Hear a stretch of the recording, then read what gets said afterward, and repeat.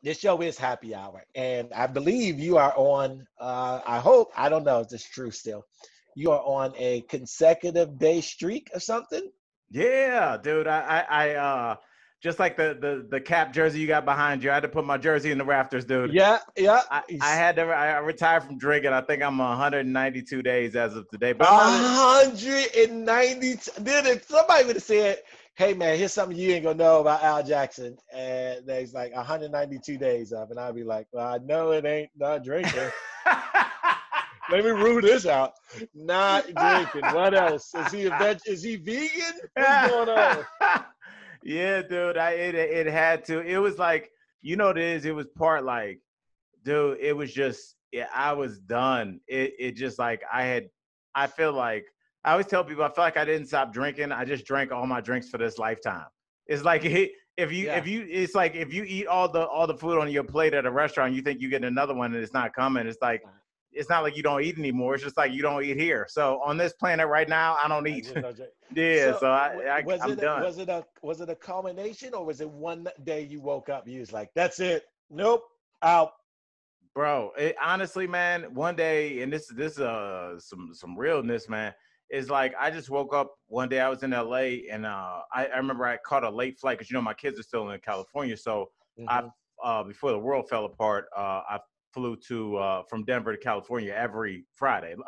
I must use United like a bus. You know, I catch the 450, land in LA at about 4:45 and or 5:45, and you know, I landed late. The kids were asleep. So, you know, I'm just in my hotel and I'm just like, dude, don't give me a pocket of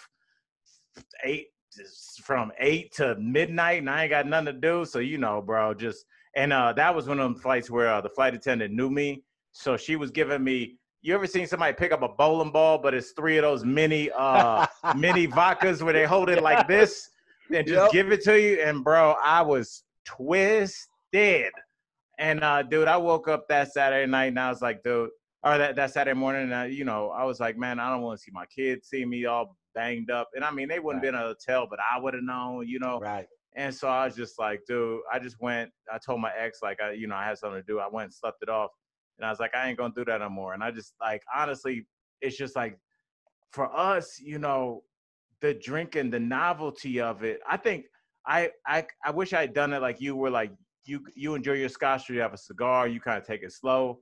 Me, I'm Nathan's hot dogs with it, bro. I'm 4th of July. But you were like that when I think you made me eat 3 meals before 2:00, dude. We went to a brunch place, and then you was like, "Make this run with me, Kev, real quick." And I was like, "All right, cool. Where we gonna go?"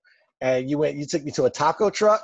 Yeah. we went from the brunch place to the taco truck, and then we played our game against the shots. We got a meal there. I was like, dude, it ain't even 3:00 yet, dude.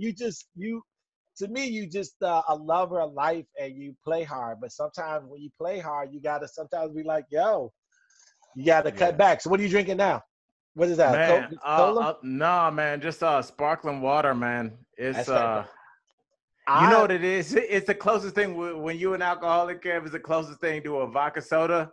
So it's just like I trick my body, like, no, it's cool. But see, did you have to go to any meetings at all? Nah, man. So you ain't an alcoholic. You just a dude that just hung up. You retired.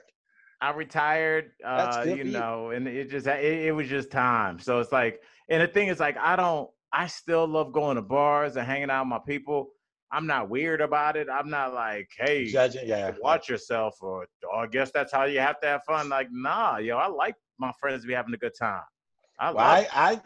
Look, man, I had respect for you going sober. So this is a almost a kiddie cocktail for me. This is a pomegranate juice mixed with beet and ginger juice and a little bit of apple cider vinegar.